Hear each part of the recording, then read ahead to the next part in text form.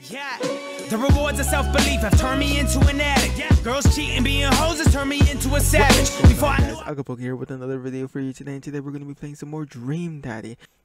Hopefully you guys enjoyed the video, and remember to like, comment, and subscribe for more videos like these. And yeah, let's get right into it.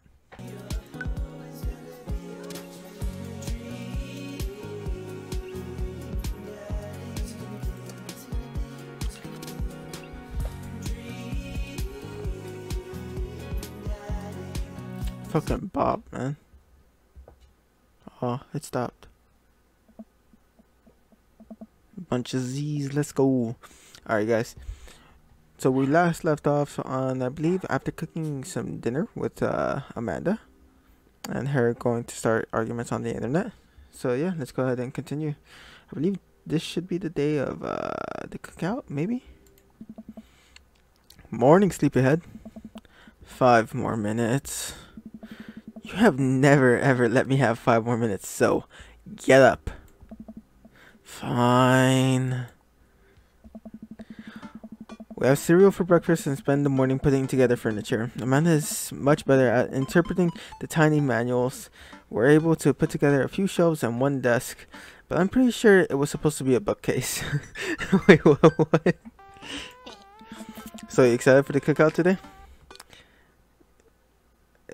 Excited to beef up my grilling skills. If there's food, I'm excited. If there's food, I'm excited. I'm all over those terrible store-bought sugar cookies that everyone brings to party. Yeah, those are bad. I mean, they're okay, guys. Come on. Which means there are more for me. Don't you want to meet some of the people in the neighborhood? I'll probably end up standing uncomfortably in the corner with a plate of food and hope that nobody talks to me. Dad, you're a beautiful work in progress. We will get that butterfly to emerge from the cocoon. The social butterfly. Well, we better start getting ready. We definitely don't want to be late. What? No, we have to be fashionably late. Who shows up to a cookout on time? You know what? We're going early, just because you said that. I head out the door and Amanda reluctantly follows. We walk across the street to Joseph's house with a store-bought veggie plate. I'm a terrible cook if it doesn't involve a grill. I guess we're not as early as we thought we were. Joseph's backyard is already packed with people and the smell of hot dogs wafts through the air. Small children run through the sprinkler and adults chat in small clusters. I set our veggie plate down on the table next to 2 other veggie plates. Huh. Hey, there's Joseph. I wave to get his attention. The moment he sees us, he jogs over, arms open wide. Welcome. I'm so glad you 2 are here. And you brought veggies. Let me introduce you to my family. Kids, come on over here. This is Chris, my eldest. Hi. This is Christian and Christy. They're twins. You already have a Chris. They stare creepily and say nothing. Jesus Christ, what the fuck? Then, of course, there's our youngest, Krish. Wait, where is Krish? Maybe Mary put him in this crib. Joseph and Mary. Chris, Christy, Christian, Krish. Just name one of them Jesus already. God. Wait, where is... Oh no. It's the woman from the bar the other night. What is she doing here? I'm fucking sorry. What? What the fuck? Oh, how could I forget my lovely wife, Mary? Joseph pecks her on the cheek. She smiles. Ah, Mary, sweetheart. Did you put Krish to bed? I'll have to go look for him. What? You'll have to... Joseph takes a moment and regains his composure. Mary, this is our new neighbor, Ego and his daughter, Amanda. I take your hand, but I have a glass of wine that I need to tend to. Damn, okay. I love her. Nice to meet you, Mary, for the first time. Charmed. Well, I have to go over there now. Mary leaves. Oh god, this is so awkward. I wonder if Joseph knows. I wonder if Mary knows that Joseph knows. I wonder if Joseph knows that Mary knows that I know. It takes all of my energy not to run away from the barbecue and start fresh in the new city. My wife has a wonderful sense of humor. But please, you 2 enjoy the barbecue. All the guys are really excited to meet you. Here, let me introduce you around. Have you met Matt yet? Who? Oh. Hey Matt, come here. Come meet our new neighbors. This is Ego and Amanda. Oh goddamn, Matt. How you doing, bro? Hey, how you doing? Amanda and I both give him a wave. Hey, I'm Matt. Nice to meet you too. Matt runs the coffee shop down the street. He bakes a mean carrot cake. Matt grins sheepishly. Sheepishly? He also knows everything about music. His record collection takes up a whole wall of his house. That's me, the music guy. That's a bit of an understatement. He also used to be in I'm just the music guy. Always stoked to discuss music, tunes and stuff. That's so cool. I love music. Matt's ears seem to perk up. Oh yeah? What kind of stuff do you listen to? Dad rock, top tier stuff, almost exclusively songs about being sad. Damn. I'm gonna say six, yeah. If it forces me to think about my own personal shortcomings, or understand that feeling sad is as unique as it is universal, and that there is a certain comfort in knowing that, then I'm all over it. Dude, me too. Matt gives me a high five. Hey, let's go, bro. Cool. All right. Matt stands there for a second. So, right. Cool. Well, be making the rounds. Feel free to stop by later. Is he afraid of people as you are? He might be. Let me introduce you to Damien. Joseph beckons a tall man in the gothic attire over to the conversation. Good eve, friends. Damien, this is our new neighbor, Ego. Ah, so lovely to meet you. Damien shakes my hand and then bows. Alright, Dracula, let's go. If you're ever interested, it would bring me great pleasure to host you for a spot of afternoon tea. Wow, yeah, that sounds rad. Splendid. Well, I must be off. Perhaps our paths shall cross again. I can't read. Damn, what a classy dude. Wow, I think I've actually met everybody else. Great. I bet you're excited to get to know everyone better. Hope you both enjoy yourselves. Amanda and I mill around and try some of the food spread out on the table. I pick at some of the deviled eggs. Amanda grabs a small paper plate and immediately begins piling it with baked goods. Oh, I don't want to have to make friends. Come on, Dad. Who are you gonna party with when I go off to school? But I don't want to have to do pleasantries. Dad. Ugh. I gotta talk about weather. Go, do it. Make a friend. But how could I possibly abandon my only child at a social function? That's bad parenting. This plate of cookies is my new dad. Bye. Amanda shoves me into the center of the yard. Well, here goes nothing. I look around the party and I'm surprised to see some familiar faces. Oh, it's the coffee guy. Or is he the music guy? He's the music guy. Didn't I meet that guy at the bar? Didn't that guy throw a frisbee at my head? That mysterious goth guy. Isn't that Amanda's teacher? Hey, I know Craig. But wait a second, all of these people live in our cul-de-sac? That can't be right. I better investigate. Matt, Hugo, and Craig.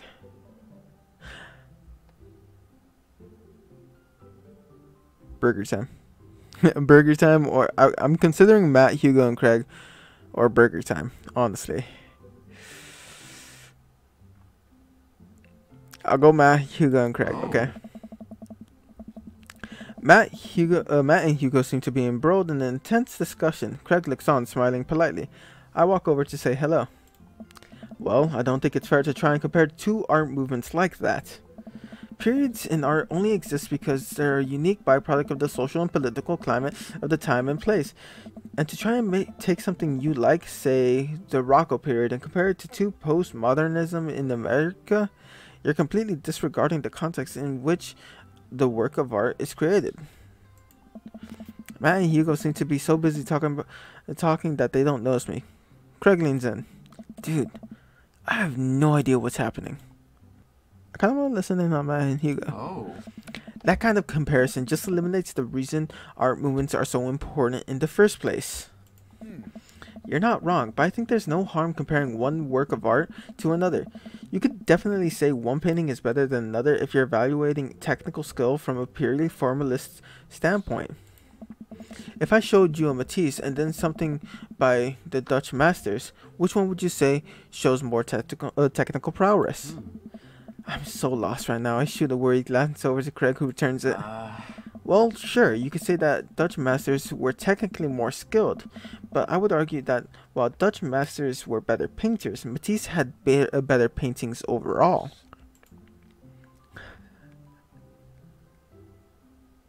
Well, that's pretty subjective. How do you mean? Well, the painting of the guy with the apple in front of his face is pretty nice. Matisse rocks. That's a Magritte. Right, art. Sorry. You're fine, dude. We were just discussing the importance of context when talking about artwork. Listen, all I asked was if you like Van Gogh or Picasso better. Hugo throws up his hands in frustration. Well, what the fuck do you mean? Do I like Picasso or Van Gogh? But they represent two completely different art movements. How could I possibly choose between the thick, creamy impasto of post-impressionism and the abstractionist beauty of cubism? I'd have to say Van Gogh over Picasso, honestly. And the reason is because, you know, Starry Night. Man, that's all way above my head. Me too. It's all good, man. The cool thing about art is we all perceive it differently. A single piece could have a totally different effect on each person that looks at it, and that's awesome. Indeed. Just 1 minute about that. Hugo, please. Sorry. I get really fired up about art stuff. Ego, how are you liking the neighborhood? It's pretty nice. Everyone's been super friendly. Seems like your daughter is fitting in just fine. Matt points across the yard where Amanda, Daisy, and another young girl are playing. They're all sitting cross-legged in the grass, picking weeds and weaving them into little flower crowns. It's pretty adorable. The girl I don't recognize jogs over to us. What is it, sweetheart? It's a flower crown. I thought you looked cute in it.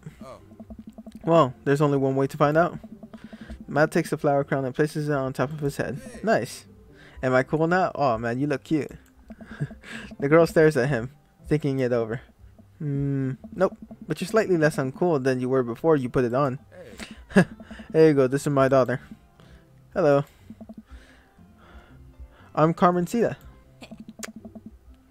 Amanda comes over with Daisy in tow. Dad, look, I'm making friends. Are you making friends? You better be making friends. Yeah, actually, Amanda, you remember the cool barista from the coffee shop? And my old college friend? And your teacher? Oh, hi, Mr. Vega. I didn't realize we were neighbors. Yes. Yep. You still gonna get me that overdue intern paper? Great seeing you. Amanda finger guns her way out of the conversation like a champ. Let's go. She learned that finger guns move for me. I'm very proud. She's definitely a charmer. Speaking of which, where did my son go? Sweet Manchego. Hugo looks around the party. He must finally spot him because his eyes go wide. What? Ernest Hemingway Vega, are you smoking? Ernest Hemingway Vega. Well, I mean, you're an English teacher for a reason. Ernest is holding a lit cigarette. Nope. I see Ernest across the way. He casually takes a long drag of his cigarette and then flicks it into a gutter. Unbelievable. Excuse me. Hugo marches over to Ernest and I turn my attention to Matt and Craig. Kids, right?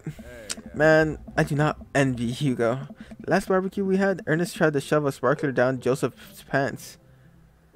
Nearly burned down half the yard. Jesus. And the barbecue we had before that, he actually burned down half the yard. And then they spread onto my lawn and burned down half of my yard too. I don't know. Hugo walks back over to us, practically dragging Ernest behind him. Hey everyone, sorry about that. Ego, this is my son, Ernest. Hello. Ernest looks away, sulking, his hands shoved deep in his pockets. Well, he's definitely a teenager. Hugo nudges him impatiently. Hey. Nice to meet you, Ernest. What grade are you in? Doesn't matter. Oh. Ernest. Okay, okay. I'm in 8th grade. God, are you happy now? I'm sure you were just dying to know. Yeah, good for you. Can I go now? I'm tired of talking to old dudes who blame my generation for the failing economy. Me too, Ernest. Me too. Ouch. Ernest. Oh yeah, because I'm totally embarrassing you. Ernest puts the earbuds in and storms off to stand in the corner. Well, that was certainly something. He seems nice. Hugo puts his head in his hands and sighs. I'm so sorry. He's having a really tough time. I'd imagine. As much as I want to be the cool dad, I have to be the authoritarian dad, and he clearly resents me for it. I mean, I think as a dad and a teacher, that's about as authoritarian as you can get. Honestly, are any of us cool dads? Is it even possible to be a cool dad? What? I'm cool as a cucumber. See, that right there. You can't say that. I don't know. My kids think I'm cool. But for how long, Craig? How long do we get to be cool dads? I don't know. I don't know. I think we just have to accept the fact that as dads, we become the machine we once raged against and accept our fate to unironically wear socks with sandals. Your kids may think you're cool now, but the moment they hit puberty, you're doomed. Amanda's 18 and she still thinks I'm cool. I yell across the yard to my daughter, Amanda, I'm cool, right? Amanda just laughs. She keeps laughing. I see your point. As much as we all want it, I don't think it's as important to be a cool dad as it is to be a good dad.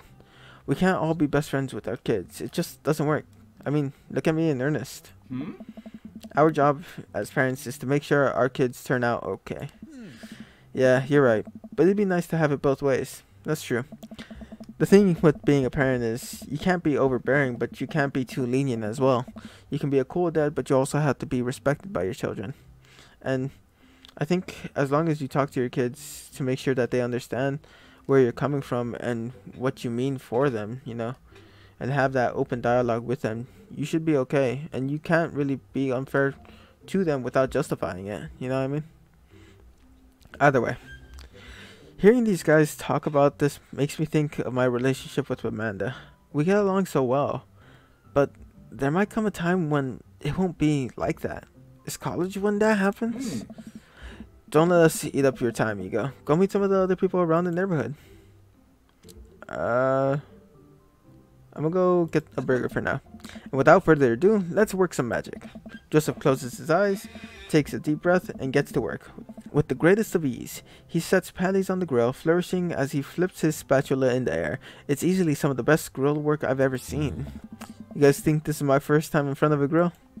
He's working faster now, effortlessly tossing cheese onto patties and perfectly grilling onions on the side. One after another, the dads take notice and crowd around Joseph to admire his masterful technique. You probably didn't know this, Ego, but Joseph's known around here for his grillmanship. I can tell. But he's ungrillevable. God damn it, Brian. I've tried to get on this level, but I just can't catch up. Let us keep studying. He has a rare quality about him. Mustard, we keep talking about this. Can't we just appreciate the artist? I've never seen him make a mistake. Okay, we need to stop. This is getting too cheesy. Please stop.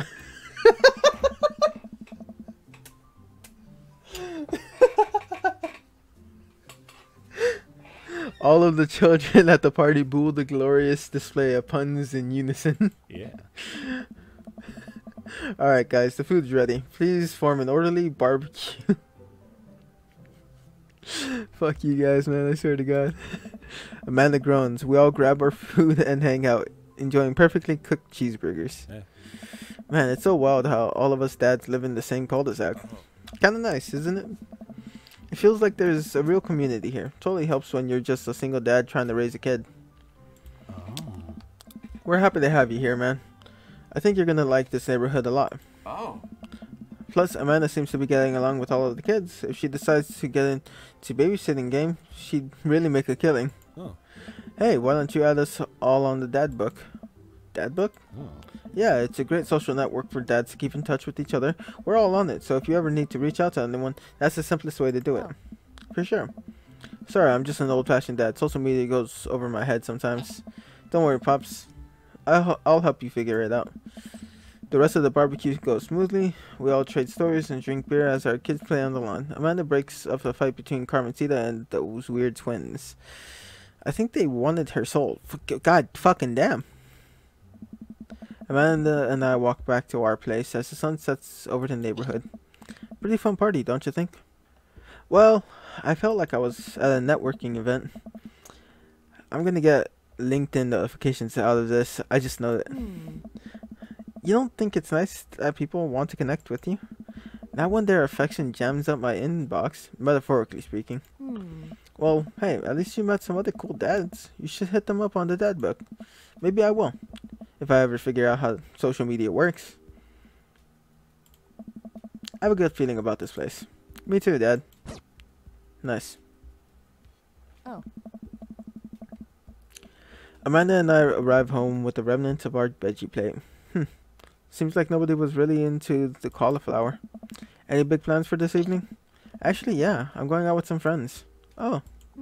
Is that okay? Of course. Just keep me posted and be home before midnight. You got it. And be careful. Yeah. I will. Make good choices. Oh. Of course. And call me if you need anything. Dad, you're not going to do the thing where you wait silently for me to come home in the living room with all the lights off, are you? What? No, I've never done that, and I will never do that. Okay, do you have plans for tonight? My plans were kind of to eat ice cream and watch TV with Amanda, but I'll find something to do. I'm gonna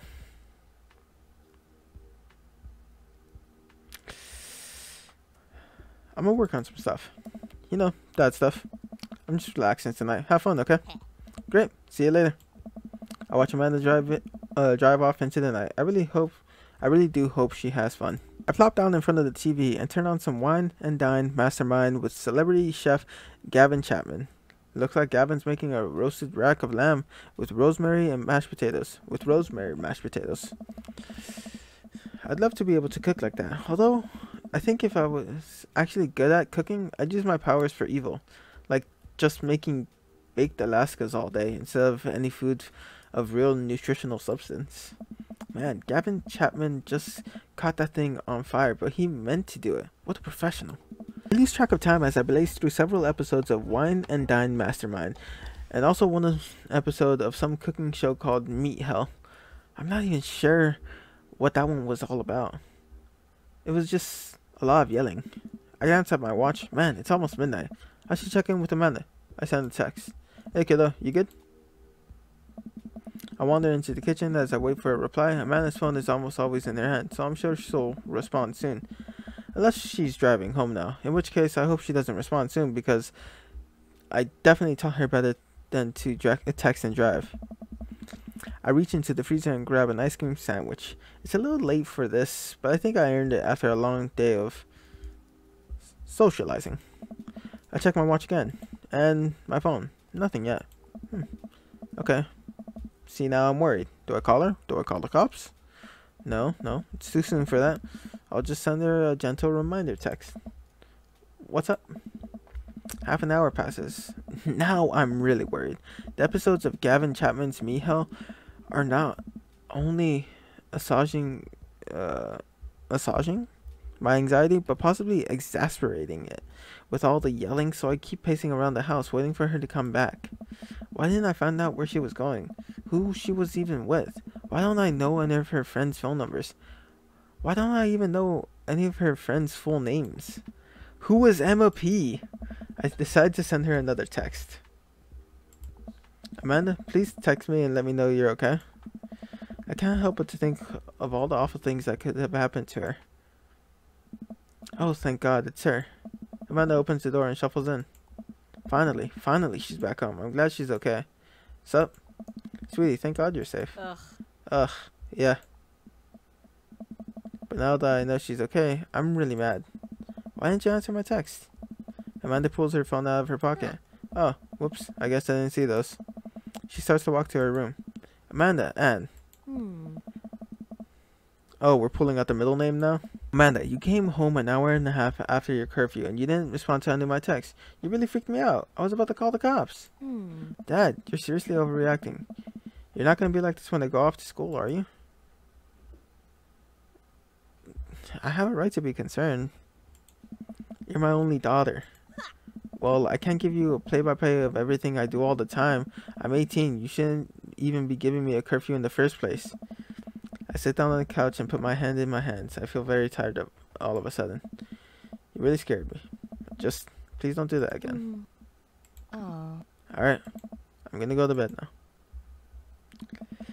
Amanda closes the door to her room and I head to mine. Jeez. As I'm falling asleep, one thing she said keeps echoing in my mind. You're not going to be like this when I go off to school, are you? And that was an eventful day for sure. A lot of socializing, a lot of getting to know the neighbors, and, you know, that scary situation with Amanda at the end, which is unfortunate. I can understand why, you know, teens, of course, lose track of time. They won't respond to texts, all that, you know. Not going to get into, you know, the specifics of all that now, but, you know, I understand both sides. But yeah, hopefully you guys enjoyed this episode, and if you guys are enjoying the Dream Daddy series, remember to leave a like, comment, and subscribe. And remember to hit that link in the description below to be notified whenever I do go live on Twitch. And yeah, we'll keep this up, and we'll definitely be posting another episode of Persona 4 Golden soon. But yeah, hopefully you guys enjoyed the episode. And yeah, until next time, guys. I'll see you later.